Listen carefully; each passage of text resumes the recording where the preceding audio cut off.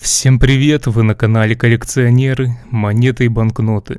Сегодня свой обзор посвящаю монете Российской империи 50 копейкам 1913 года. Параметры монеты: диаметр 26,75 мм, масса 10 грамм, толщина 2 мм, сплав серебро 900 пробы. Гурт монеты: надпись чистого серебра, 2 золотника, 10,5 долей, в скобках ВС или ЭБ. Монетный двор Санкт-Петербургский. Тираж монеты 6 400 000 экземпляров. Аверс монеты. В центре изображен профиль Николая II, слева от которого имеется надпись «БМ Николай II император». БМ означает Божьей милостью. Справа имеется надпись и самодержавец всероссийский. Реверс монеты. В центре находится малый государственный герб Российской империи образца 1883 года, под которым указан номинал монеты 50 копеек и год выпуска 1913. Лицевая оборотная стороны монеты имеют выступающий по окружности кант.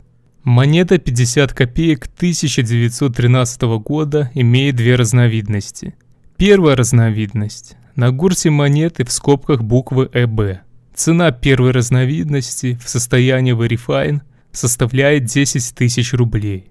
В отличной сохранности цена составляет 30 000 рублей.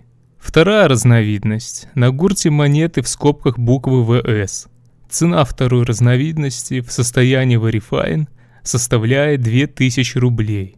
В отличной сохранности цена составляет 8000 рублей. Также необходимо отметить, что небольшая часть монет изготавливалась по улучшенной технологии Proof. От обычных монет они отличаются зеркальной поверхностью поля и особо качественным матовым рельефом. Стоимость таких монет превышает 100 000 рублей. На аукционах нередки продажи особо редких и красивых экземпляров по цене свыше 1 000 000 рублей.